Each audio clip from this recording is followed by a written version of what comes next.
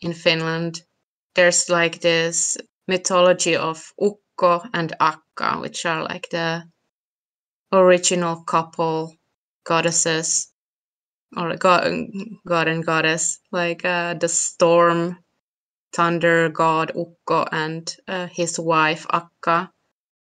And some source said that she was called Rauni, which is like the earth goddess, and the union of these two creates then Pekko or Pellervoinen,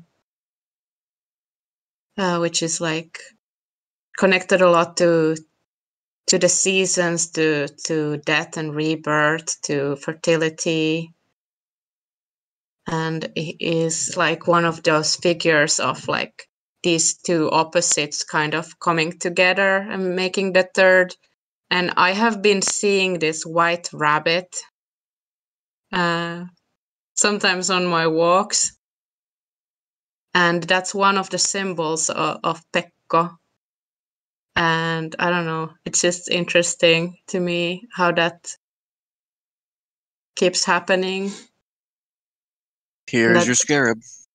Yeah, indeed. Yeah, it's very fascinating. And really, these things, I didn't really know all of this before, but we then looked into it more. I really only knew about that he's linked to the fields and like a protector of the fields and of, I guess, was it barley and beer? But then we found this like much more deeper meaning as well, that he is the son of these older deities. And yeah, it's very interesting. Yeah, Anastasios, I see here that you had written who are the parents of, I think, Väinämöinen. You mean? Maybe, I don't know, Lynn, if you're aware of who his parents are. Gosh, I really should know this better. I think it's Ma. It's the same type of goddess, like the earth goddess, just a different name for it. Ma Emo. I think that's it. Yes.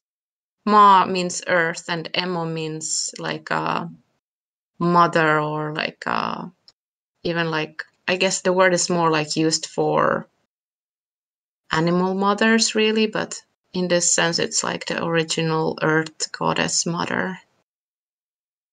And does he have a father? I don't remember exactly this.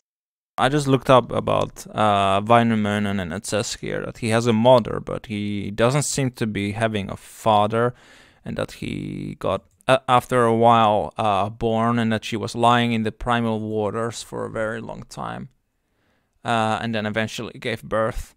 And that apparently Väinämöinen and the Pellervoinen, so the Pekko figure, are both born around the same time period, or like when the earth was created, so in the beginning of the creation story.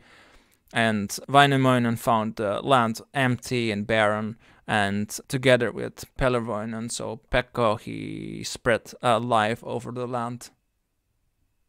So they worked together to make it habitable.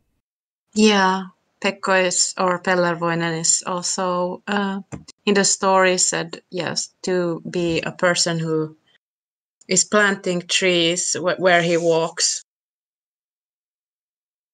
Makes sense that I'm seeing him everywhere, because I love trees and I like to plant trees as well.